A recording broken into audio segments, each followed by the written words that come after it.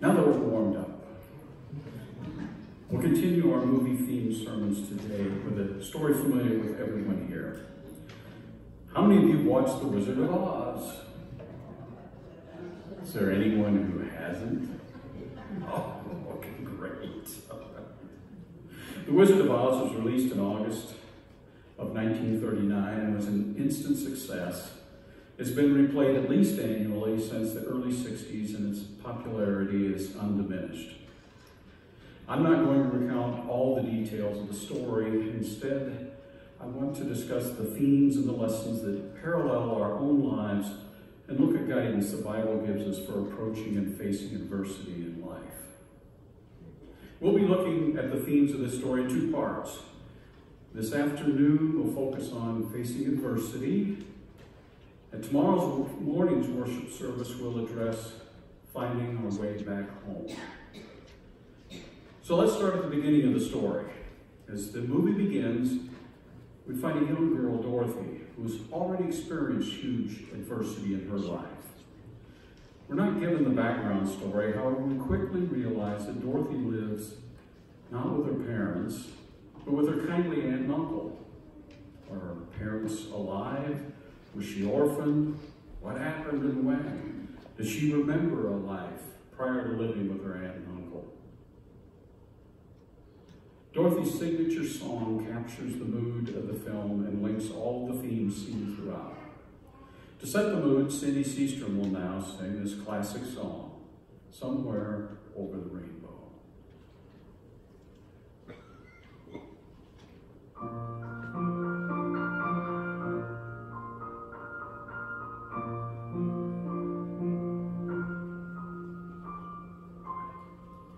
When all the world is a hopeless jumble and the raindrops tumble all around, heaven opens a magic lane.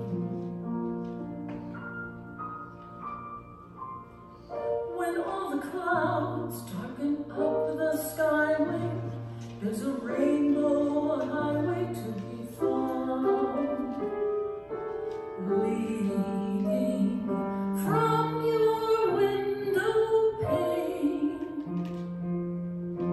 to a place behind the sun, just a step beyond the rain.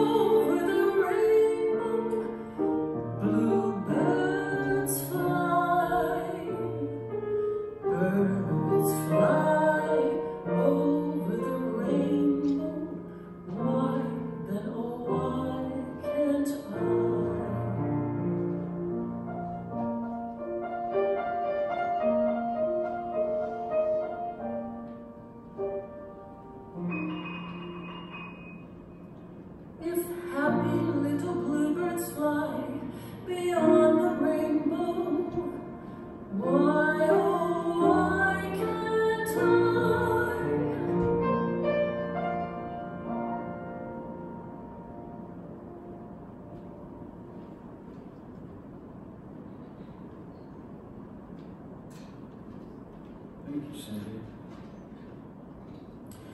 Regardless of her past, Dorothy's current problems are just beginning. Her closest companion, Toto, her dog, has been taken from her, not to be returned, as we'll see in this scene.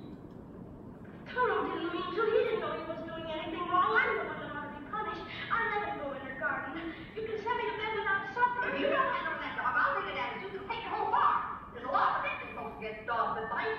How would it be if she keeps him tied up? He's really gentle. With gentle people, that is. Well, that's the sheriff's side. Here's his order. Allow him to take it. Unless you want to go against the law.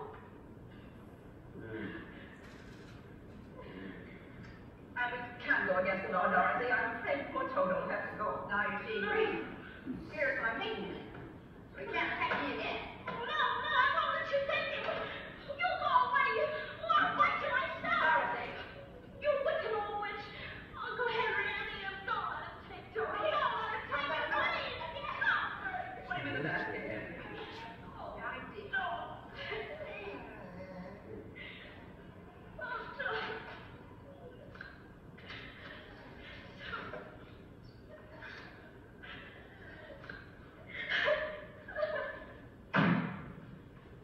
Now, Myra Belch, just because you own half the county doesn't mean you have the power to run the rest of us. For 23 years, I've been dying to tell you what I thought of you. And now, well, being a Christian woman, I can't say it. Like many of us, Dorothy's initial reaction is to run away. So, Toto, darling. Oh, you're so back. You came back. Oh, I'm so glad. Toto. I'll be coming back for you then. We've got to get away. We've got to run away.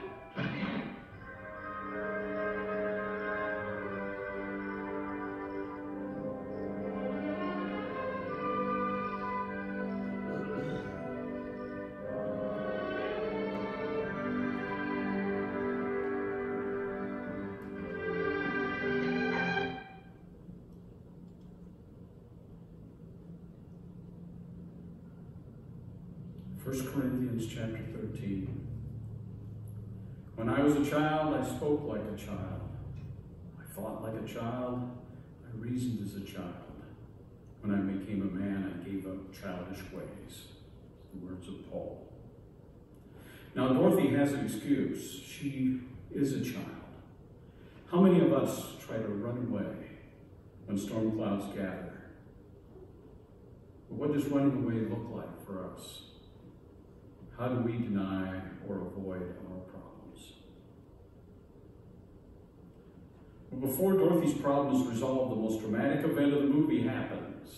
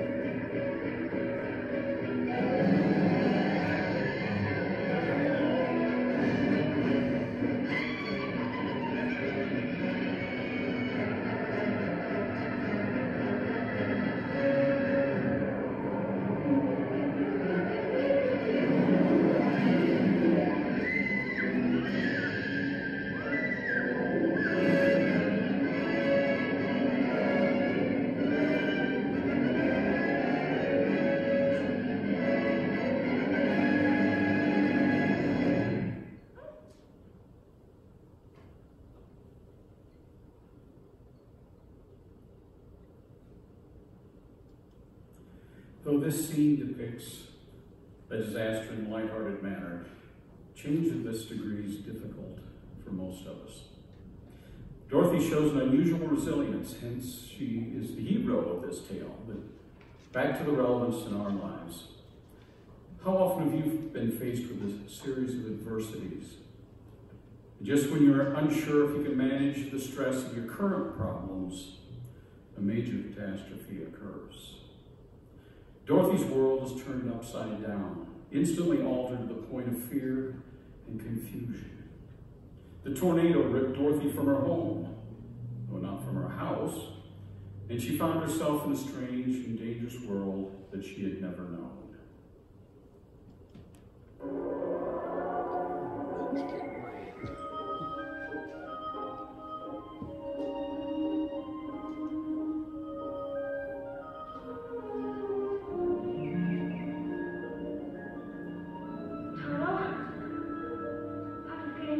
Kansas anymore.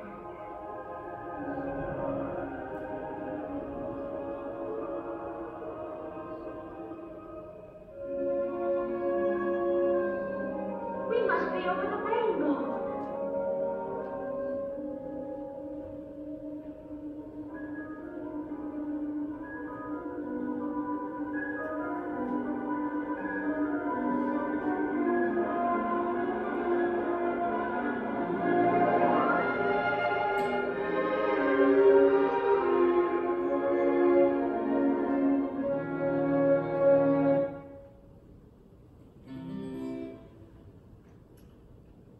Now, before we move on, let's take a short break and come together as a congregation to sing, "He's Got the Whole World in His Hands."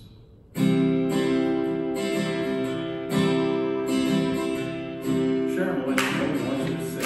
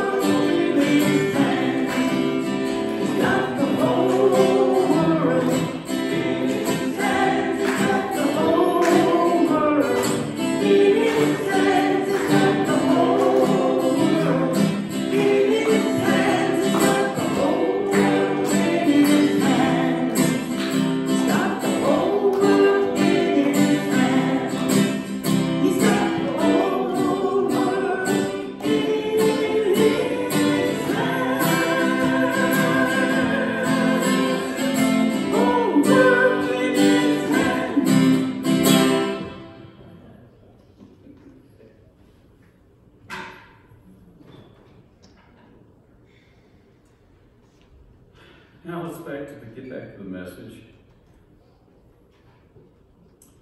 Take a moment to remember the tornadoes in your life. Unless you're the most fortunate person or so young that you've had to blessed life to this point, you have faced one or more tornadoes.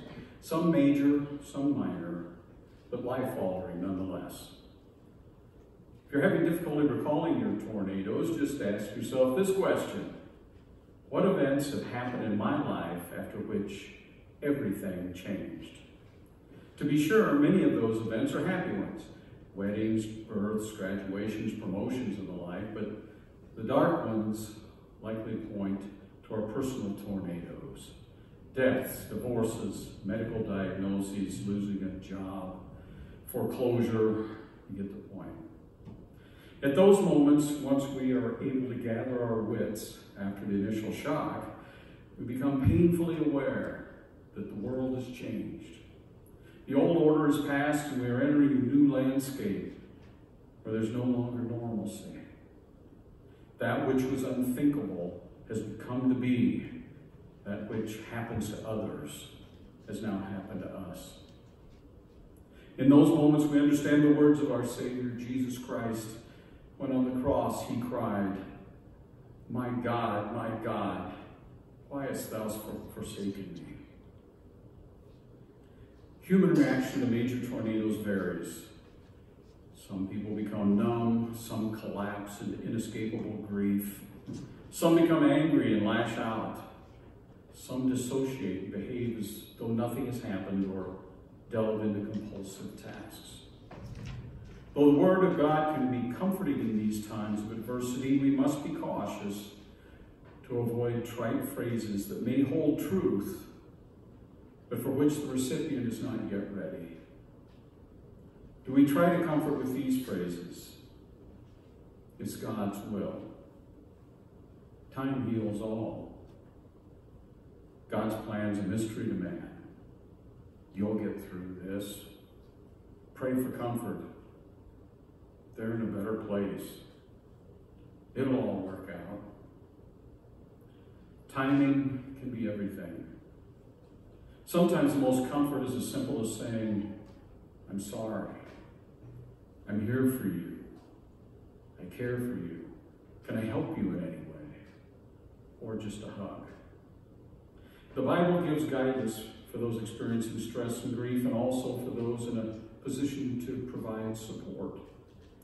Most of us are familiar with the usual verses of comfort, but here are a few well-known, but a few less well-known verses that I find related to this issue. 1 Peter, cast all your anxiety on him because he cares for you. Matthew 11, Jesus says, "Come to me, all who labor and are heavy laden, and I will give you rest." Letter to Galatians, bear one another's burdens and so fulfill the law of Christ. And from Paul's letter, second letter of the Corinthians, praise be to the God and Father of our Lord Jesus Christ, the Father of compassion and the God of all comfort, who comforts us in all our troubles, so that we can comfort those in any trouble with the comfort we ourselves receive from God. Notice that we're implored to pass it on. We've been given comfort by God in order to have the strength and wisdom to be a comfort to others. Consider how others have comforted you in difficult situations. I've come to understand that the central theme of Christian morality is to pass it on. But that's a whole other subject. How can we become better as a congregation in order to support and comfort those in the aftermath of their personal tornadoes? What can we do? What's the right thing to do? Are we aligned and organized in ways that provide for our tornado victims? Have we defined those in need too narrowly, and therefore missing opportunities to fulfill Christ's commandments? These are all questions we should ponder, not just today, but ask ourselves periodically while we recall that we are all fallible. We all have blinders on, We all engage in denial at times. So, Dorothy's now on the path of discovery and challenge. She willingly accepts the challenge and thus begins her adventure. Tomorrow's sermon is entitled Part 2, Finding Our Way Back Home. Now before we